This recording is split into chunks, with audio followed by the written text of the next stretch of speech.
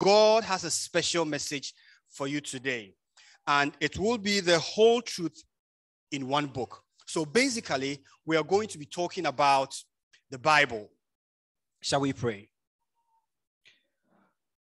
Our Heavenly Father, once again, we are before you, and we are asking that you speak to our hearts, you speak to our minds, and may your Holy Spirit be with us to give us understanding of your word and give us the ability to dwell in your word, walk in your word, and allow ourselves for your word to prepare us for your soon return. It's our prayer in Jesus' name. Amen. I'm talking about the Bible. In past years, books, as we see now, have gone through a series of changes. So the idea came that whatever we do, we need to keep record of them.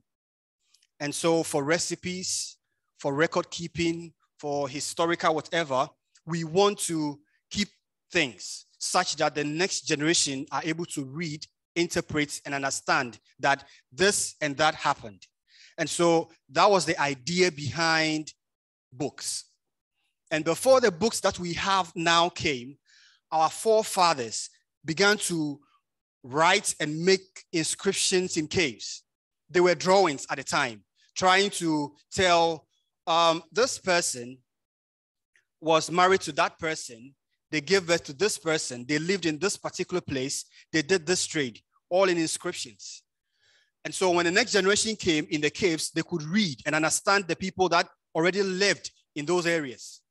And then as time moved on, they realized that the writings in the caves were stuck there. They couldn't move them because sometimes when they started migrating from where they were to other places, they had to take their history and all the records along with them.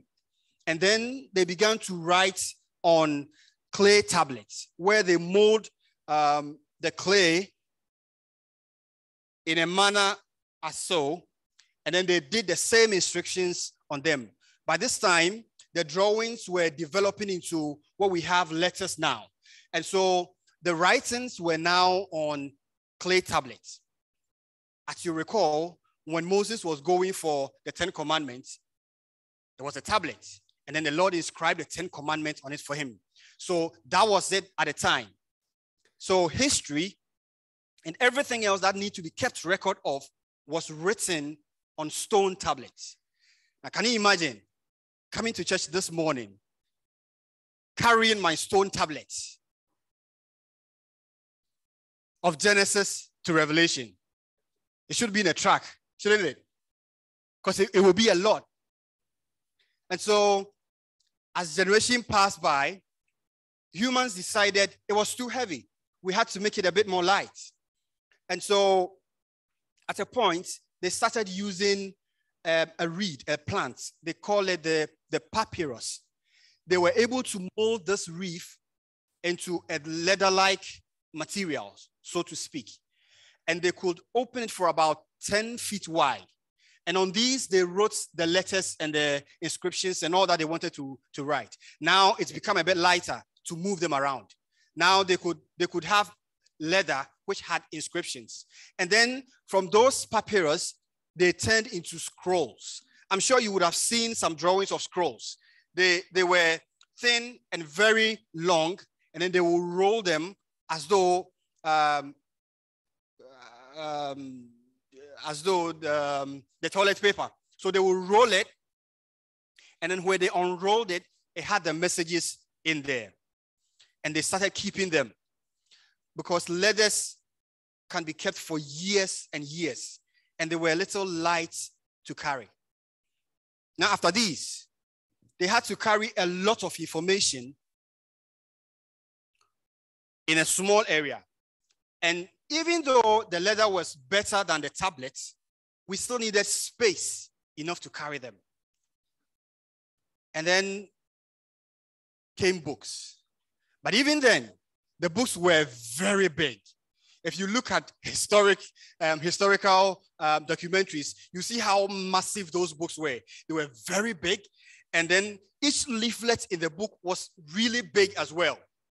Recently, we have books that have very, very thin papers. We have on them a lot and a lot of writings in there.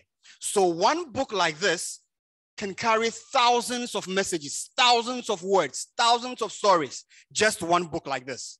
Where am I going with this? Even now, not even a book anymore. I can have one tablet this way and have multiple of these books embedded in one tablet like this. So I can have ebooks now.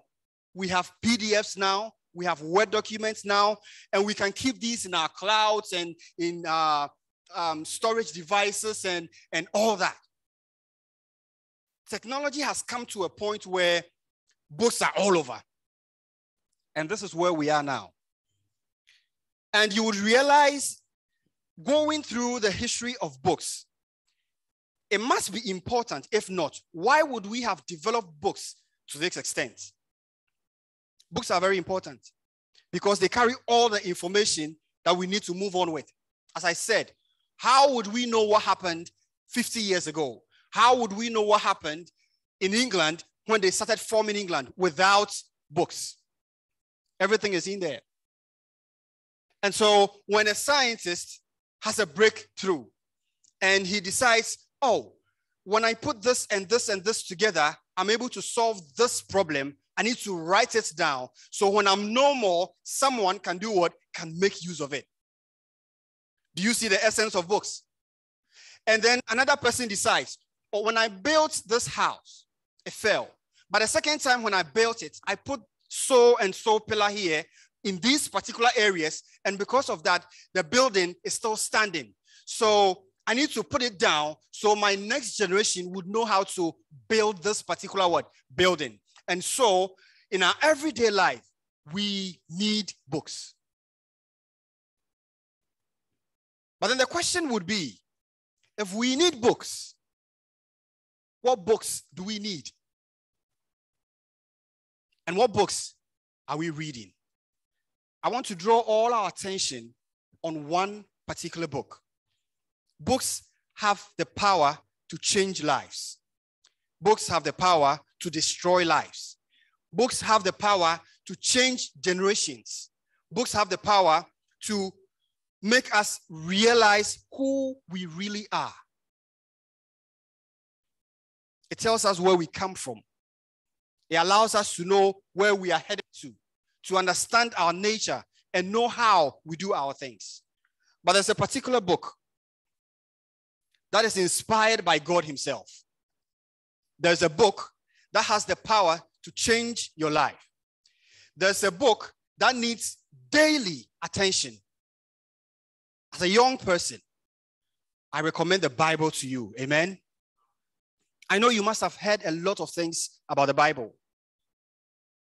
A lot of people have bashed the book, said all sorts of things about it. Recently on Netflix, there was this program, Lupin. How many of us watched it? I'm looking at the young faces. Seems we don't enjoy TV these days. Wow, wonderful, wonderful. So Lupin, I know some people are discussing it. Lupin was a TV series on Netflix, and it was about a young man and his dad.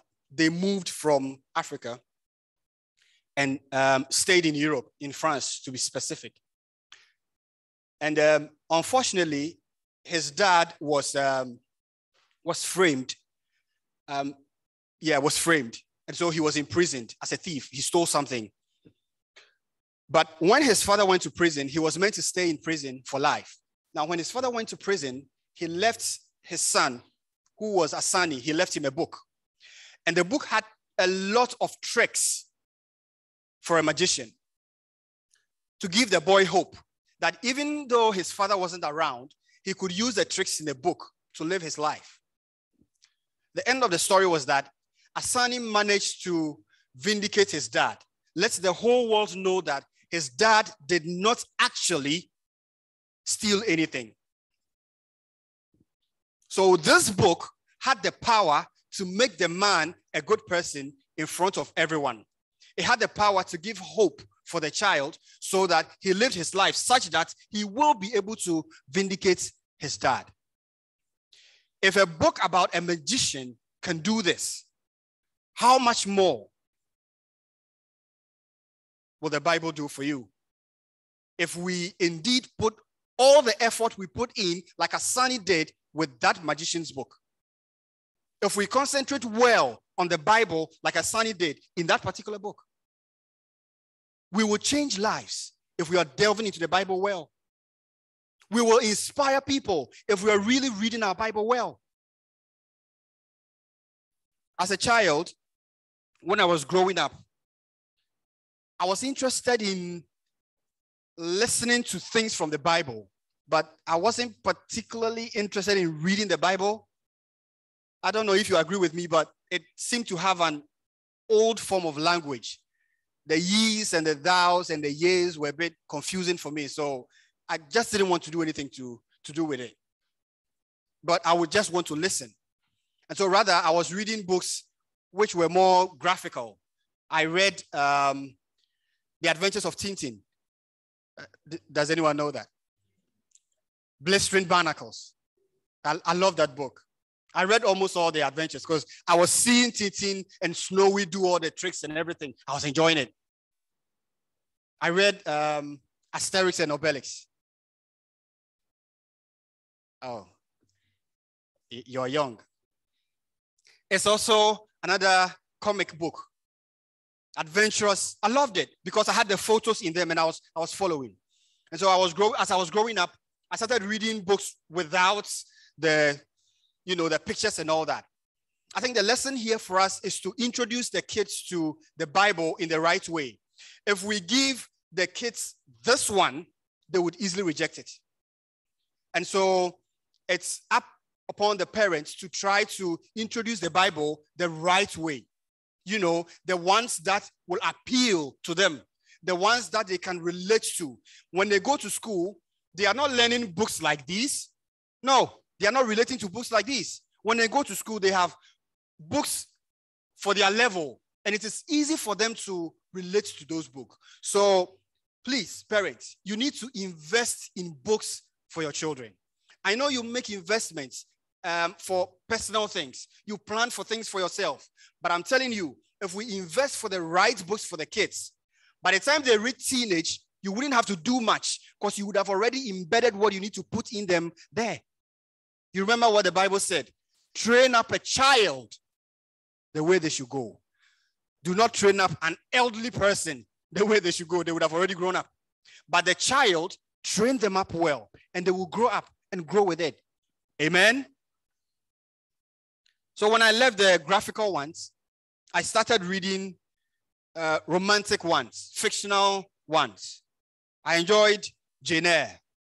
Do we know that? Anyone know Jane Eyre? I loved it. And I remember that was the first time reading a book without any photos. It took me months, if not a year. And I remember how I would imagine the people in the book and how it guided me to understand the story well. There were other stories I could go on and on. Now, because I had already started with the graphical ones, coming into the ones without the photos, it was easy. Now, at this point, I was also interested in youth activities. And that was the first time I was introduced to Steps to Christ. And then I read it. I didn't enjoy it at first because, as I said, it was difficult for me to relate without the photos. But because I had started with Jane Eyre and other fictional stories, it helped me to have more time on the book. So I was able to read most of Ellen White's books. I read on counsels to young people. Messages to young people. I was able to read education, the Great Controversy, and a lot of them. And I tell you, I would say emphatically that this training or this which I went through shaped me to become who I am today. Hello? I am saying this because a lot of people have asked this question when I was in school training to become a pastor. most of the people I was in class with were elderly people. The question was, why would a young person decide to become a pastor? I mean, my peers were becoming the doctors and the lawyers and the ones that bring more money. I mean, that's what we all wanted. And then you decide to become a pastor. It's really boring. Like, why would you do that? But it was because I knew where I was coming from. And I knew who called me. And I knew the relationship I had with him. It never bothered me. So for a young person to be interested in the Bible so much so that you can decide to dedicate your whole life to Christ, it must start somewhere. Hence, the need for us to understand the Bible. If you don't appreciate the Bible yourself, your parents can't do it for you.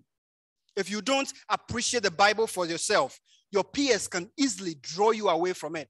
And it is so easy because from where we stand now in this generation, there are lots of things that seem to be so much more interesting than the Bible. You can go on your phone and have so many applications to do so many things for you. You can go on your tablet. There are so many things that will take your attention.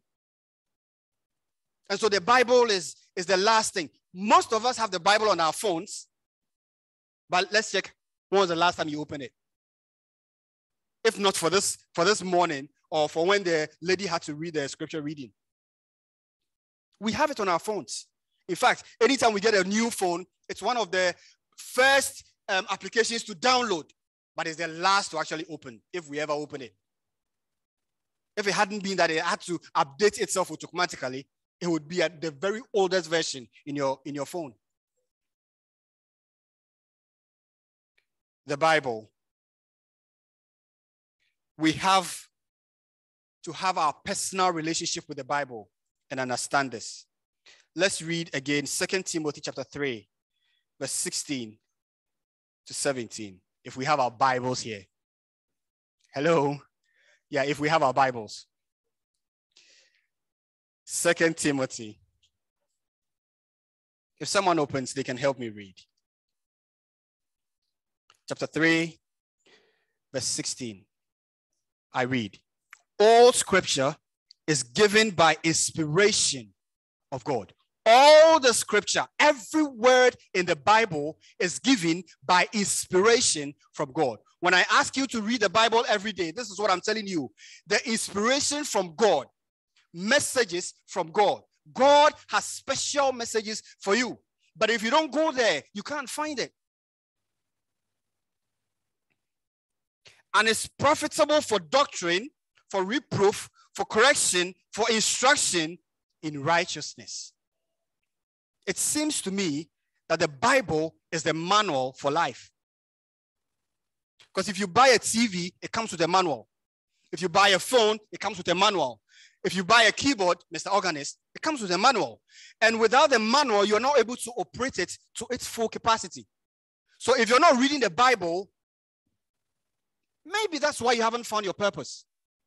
If you're not reading your Bible, maybe that is why you are still stressing in life. If you're not finding anything in the Bible, maybe. Don't you think that is why you are never satisfied with anything you do? Because you are not reading your manual, that which would guide you in this life. We will answer two questions. First, so what evidence do we have that the Bible is as unique as we are talking about? What evidence do we have? Why are we saying that the Bible is an inspired word of God? We'll answer that. And then the second question is, as young people, what benefits can we gain from reading and studying the Bible? Should I even study the Bible? I mean, yeah, you're so boring. You decided to become a pastor, and so you want to convince me to read the Bible. I mean, I'm not reading. So what benefits is it for you? And I hope that you would find your personal reason, your own benefits, so that I don't have to wake you up in the morning to remind you to read the Bible. So that your dad shouldn't have to remind you to read the Bible. But personally, you know I need to read the Bible for myself because of the benefits I have found for myself. So let's look at the first question, the evidence that we have. I will try and go through this quickly because I know this part usually bores young people very easily. Wonderful unity. The Bible was actually written over a period of 1,500 years. Can you imagine? Hello?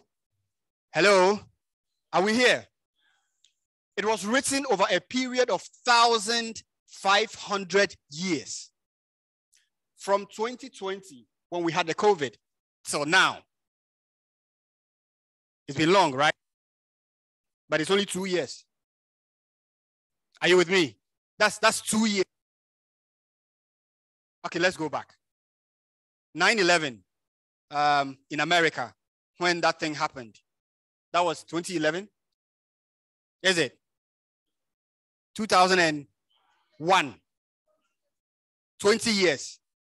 It seems like a long time. So from then, now is what? 20 years. I'm talking about 1,005 years. I need you to understand the reality of 1,500 years. And then you understand unity I'm talking about. So in a span of 1,000 years, some may never met each other. Some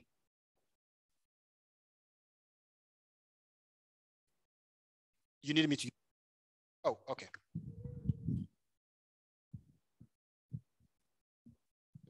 Hello.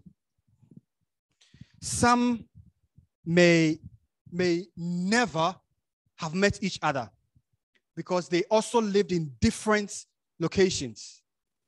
They were not together. And yet, the messages in the Bible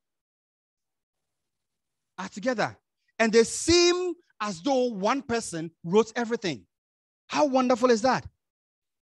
You know, in class, sometimes when we are given assignment to write on something, and then even though we are all given the same title to write on, we end up writing different things. Hello? And it does not seem to be unified, even though we all stayed in the same class, listened to the same presentation, but the assignments become what? Different, because our mindsets are different. But that is not the case with the Bible. Everything is in accordance and it's unified. I'm trying to let you appreciate that it's not just some book written by some people out of whatever, but this is a special book. Like Timothy said, it was inspired by God. It's a special book, and that is why it's a manual for your life. And that is why it can change your life. And so within these 1,500 years, different people, let me read this. Example, Moses was a political leader and a judge. He was educated in Egypt. David was a king and a poet. He was a musician and a shepherd. Amos was an animal herder. Joshua, he was a military general. Nehemiah was a cupbearer for a pagan king. Daniel was a prime minister. Solomon was a king and a philosopher. Luke was a physician and a historian. And Paul was a rabbi, like a teacher. And yet, their messages are unified. Different people, different backgrounds, different cultures, different age groups. Yet, the messages in these writings are unified. I thought I was going to hear an amen from that. That amazes me, to have different people write things that are almost identical. If you look at the Gospels, 4 different people writing 4 different things, they all end up saying the same thing. That is Matthew, Mark, Luke, and John. You would realize there are some stories in there. They may have used different languages to describe the same thing, but the theme of the messages in there are the same. Even though this one stood there, that one stood there, that one stood there, and yet what they wrote are in conformity, are unified. Amen. Again, regardless of all these differences, you would realize that the Bible has one theme. All that they were writing about was for man's salvation. None of them missed that. From the times of Moses to the New Testament times, everyone was focused on salvation, on your well-being, because they were writing a manual for you to live your life to prepare yourself for a special place. Amen. The Bible has one hero, who is the Lord Jesus Christ. None of them missed that. Everyone wrote and pointed to who? Jesus Christ. The Bible has one evil person. We all know him. I'm not even mentioning his name for him to get excited. And then the Bible has one purpose, revealing the truth about life and God's character. Say amen. Evidence number 2. Miraculous survival. So the book was written over 1,500 years. Some of them were written on stone tablet, like I told you. Some of them were written on leather, like I told you earlier on. Some of them were written on scrolls. And yet, you and I have the full Bible now. Do you understand that? It means the Bible survived. It's gone through massive, massive changes in this world, but none of the words here have changed. So, someone was arguing. He was, Voltaire. He died in 1778. He said, oh, the Bible, because he planned to kill everyone who read the Bible and burn every Bible. And so he said, by the time he's dead, 100 years after his death, there will be no Bible. And so what do you think happened? Because I have my Bible here now. In fact, history tells us 50 years after his death, his own palace was printing Bible. Can you imagine? So the Bible has gone through bad times and still survived. There have been people who have bashed it, saying, well, after all these years, but then the things in there might have changed. Or what they wrote isn't the same as what we have here now. Well, it was written in 3 different languages.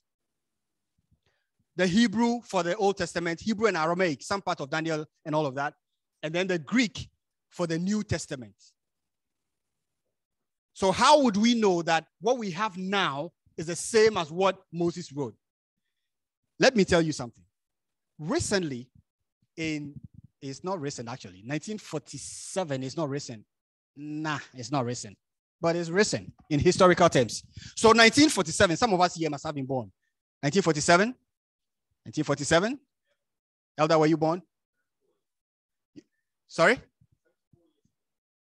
So you were born? Oh, wow. So some of us here were actually born. This is what happened. There's a story about the Dead Sea Scrolls. If you have time, you can Google and read about the discovery of the Dead Sea Scrolls. This is what happened. There was this young guy who was a shepherd. He was taking his sheep around the ancient Near East, Israel, thereabout. And then taking his sheep around, he went into a cave, and there were some jars in the cave. And these jars had some scrolls in there. They stood about 2 feet tall. So these were very big jars. And in these jars were written some of the Old Testament texts. Are you with me? Now, history has preserved the Old Testament in its line as we know it. They wrote it down. People called the sopharims. They were called the counters. Now, they wrote it such that every word they wrote, when they wrote there, it's number 1. They wrote 2, number 2. They wrote going, number 3. They counted every single letter they wrote to make sure they were not omitting anything from the Bible. So that is what we have had all this while.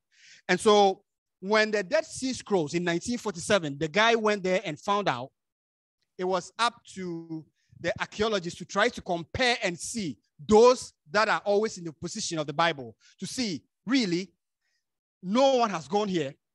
No one has touched it. It's been there for ages, around the time of Christ. Now, it is believed that a certain group of people, they were called the Essenes, these people preserved their writings because they thought that the Romans at the time, when they were killing the Christians, they did not want the Bible to fade on the earth. So they wrote some of this and kept it. It was like a library for the sect. And so recently, when they found it, it was time for people to disband the Bible, because if anything in there was different from what we have now, then it's a problem. Are you with me? And guess what? Every single letter to the commas and the dots were right there. You can read it. Everything is there. If I have no reason to believe in the Bible based on the Dead Sea Scrolls, I want to believe it. Because they were in a different place altogether. And all this while, it's a different thing altogether. And then it only comes to confirm that, oh, really, the Bible has indeed survived. And every word in there, like he said, is inspired. Nothing has changed. I don't even know why you ignore the Bible. I don't know why. But everything in there has been preserved because it's a manual for you. God has a way of keeping his messages for you such that they won't change. They will still have the impact that they had 1,000 years ago. They will still have the information and the messages they had 2,000 years ago for you and for me. The Bible has gone through a lot, but it never changed. It is as it was. Amen. Like he said in Mark chapter 13, verse 31, that heaven and earth shall pass away, but what? My word shall never pass away. We may all die and go, but I tell you, the Bible will be there for our generations and generations and generations to come. Amen. Evidence number 3, historical accuracy. What I mean by this is, so some places were mentioned in the Bible. Some names were mentioned, specific places. So how are we sure that it's true? And so there was a man, William Ramsay, lived between 1851 and 1939. He was an atheist. He came from an atheist family. And he said he was going to prove that the Bible was wrong. Again, he decided to look at the book of Luke. Apparently, it has a lot of places in there. So he wanted to cross-check to be sure that the places mentioned in there correlates with the actual places we have now. So he set out and went to the ancient Near East, Palestine, Israel, those areas, to be sure, Jerusalem, places mentioned in the Bible. And this is what happened. He found out that 32 countries, 54 cities, and 9 islands mentioned in the Luke were all real places. Amen. Now, instead of him going out to disband the Bible and to fight against the Bible, he now became a Christian and using those evidences to instead defend the Bible. Did you read your Bible this morning? It took him years and years to come up with these evidences, only to now defend the book you are avoiding. Only to defend the book we have to push down your throat to read. Only to defend the book that unless on Sabbath and you hear John chapter 35, then you begin to flip. The book that has gone through ages and ages and ages. And why does the Lord keep protecting this book? It's a special book. Hallelujah. Evidence number 4. The fulfillment of prophecies. Another thing is that there are so many prophecies in the Bible, thousands of them. And so have these prophecies actually been fulfilled? Have they come to pass? So when a prophet says something, that which would happen in the future, for instance, if I am a prophet and I say, tomorrow, this and this and this would happen. If I am a good prophet from the Lord, that and that and that I said must happen. And so if the Bible is authentic, then the things that it said should have happened or will be happening. Let me read a few of them. The years of the ministry and death of Christ was prophesied in Daniel chapter 9, verse 25 to 27, and it came to pass. When they were writing Daniel, Jesus was not born yet. There's 1,000 years difference before Jesus came, but it was fulfilled. The place of Christ, where Christ was going to be born, was prophesied by Micah, according to Micah chapter 5, verse 2, and then it came to pass. The miraculous birth, Isaiah chapter 7, verse 14, and then it came to pass. The star that would announce its appearance, that is Numbers chapter 24, verse 17, and then that also came to pass. So every detail of the Savior, who is the focus of the message in the Bible, was already prophesied. And then indeed, it happened. At this point, I don't think I have any doubt that this word is inspired by God. So let me just move on to our next question. So as a young person, now, 21st century, I have ebooks, I have PDFs, I have apps, and all of these things. What is the benefit for me? Why should I read the Bible? What is it going to do for me? Number one, reading the Bible allows you to know God. Hello? We have not seen God. We have only experienced him. And by faith, we believe that there is God. By reading your Bible, it allows you to know God. So if you have questions about your belief in God, go to the Bible. If you have questions about why should I even worship God? Why should I come to church? Why should I fellowship? Why church and worship and all of these things? Go to your Bible.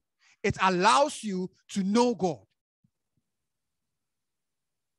And this is what I had to say about it, that knowledge is one thing, but having experience of the said knowledge is everything. Are you with me?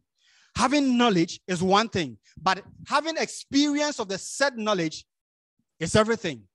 It is not enough to just know God. More importantly, we have to experience him. There's a story about a young man who tried to convince an elderly person about God and Christianity and all of that. The man was doubting for years. He's heard a lot of sermons, a lot of things, but he just won't believe in God. And then the child told him, you stand outside and try to understand the temperature of a room inside. Is that possible? Hello? Can someone stand outside and decide what kind of temperature we have in here? It can't work. So unless you actually taste the apple, you can't look at the apple and tell me it's a sweet one or it's a sour one. You can't do that. So unless you've actually experienced God, unless you actually taken a step towards him, unless you actually made a move to walk with him, to understand him, I tell you, some of the things some Christians say may be foolishness to you because you haven't come close enough to feel the experience they are feeling. And so if you want to understand him, I implore you, you have to experience him. Just for doubting and whatever sake, give yourself a year, experience God, and let's see if you're going back. Give yourself a year. Say, this year, God, I need to experience you. If not, I'm going back. No church for me. Let's just do that for a year and see what happens. Taste. A year is so long. Mom says a year is too long. A month will do. Maybe a week. Maybe a day. Maybe an hour will do. Taste and see that the Lord is good. And I don't think you're ever going back. Benefits number 2, for the young man who has decided I will not read the Bible, I have nothing to do with the Bible. Benefit number 2, listen. It says, reading the Bible gives you wisdom. Yeah. Because he said, Proverbs chapter 2, verse 6, for the Lord gives wisdom from his mouth, for the Lord gives wisdom, and from his mouth come knowledge and understanding. Wisdom is the experience that you get in the knowledge that you've acquired. So in order for you to have that wisdom, you would have had to align yourself with the Bible. You would have had to allow yourself, by the help of the Holy Spirit, to understand the word of God. Then you are endowed with wisdom. Someone asked for wisdom, Solomon. And his works still today, we still talk about. His reign was a special one because he asked for wisdom. So young man, young woman, if you want to be wise, if you want to have wisdom, try the Bible. Amen. Benefit number 3 might be the last one. Reading the Bible leads you away from sin and to an abundant life. Psalm 119, verse 9 and 11 says, how can a young person stay the path of purity? By living according to your word, I have hidden your word in my heart, that I may not sin against you. Amen. So you want to live a righteous life. Some have said it's not even possible to be righteous on earth. You can't do that. It's because you haven't tried. Everything around us seems to draw us to go the darker way. And unfortunately for our generation, sin has become nice. It's become pleasing because it's been painted to look so beautiful. So if you're not in the habit of doing the right things, the wrong things become the right things for you. If you don't make it a habit to be telling the truth, lies becomes normal for you. If you're not in a habit of dressing well, then dressing anyhow becomes normal for you. If you're not in the habit of talking like a Christian should talk, then talking like any other person becomes normal. But we must be different. We can't be like everyone else. The argument is, well, I need to be like everyone else. I need to talk like everyone. You don't need to do that. You must be special. For you to be chosen, you must be special and different from every other person. It's okay, it's fine. And so you have different beliefs. It's okay, it's fine. Well, everyone does it this way and you do it this way. Well, that makes you unique, don't you think? And so for us to live a life of purity, we can't go without the Bible. The point is, we cannot live our lives on earth without consulting to our manual. And God has messages for you every day, every time, every moment of your life. Everything you go through, I tell you, God has a message for you. From this marvelous book, he wants me to remind you in Joshua chapter 21, verse 45, that not a word failed of any good thing which the Lord has spoken to the house of Israel. All came to pass. In this book, he wants me to remind you that in Psalm 23, even if you walk in the valley of the shadow of death, he says he will be with you. I don't know what your shadow of death could be. It could be that you are failing in your exams. It could be that you don't understand anything when you go to school. It could be that you are sick. It could be that something is suppressing you. It could be that psychologically you're not even stable. But whatever your valley of shadow is, he is with you. He said to remind you in Jeremiah chapter 29, verse 11, he said, for I know the thoughts that I think towards you, says the Lord, thoughts of peace and not of evil, to give you a future of hope. I know it's scary to think of your future at this point. When you think, oh, what am I going to do tomorrow? Or what's going to happen in the next 10 years? It scares a lot of young people. But the Lord said to remind you, the thought he has for you is a future that is bright. It's a future that is beautiful. Listen, he says, then you will call upon me and go and pray to me, and I will listen to you. Amen. And you will seek me, and indeed, you will what? You will find me. He said to remind you in Ephesians chapter 2, verse 10, that he made you for a purpose. And that is why you can't live your life anyhow. And that is why you can't go to certain places and do certain things. And that is why you need to be special. Listen, he says, for we are his workmanship, created in Christ Jesus for good works, which God prepared beforehand that we should walk in them. You were thought of before you came to this earth. There is a purpose for you, and you need to find that purpose and walk right in it. He said to remind you in Hebrews chapter 10, verse 23, that you can trust God. It is difficult to find a trustworthy person these days, but God can be trusted.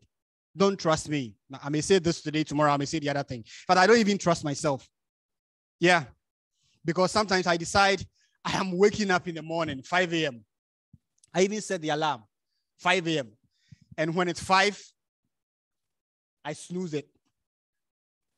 I snooze the alarm and sleep more.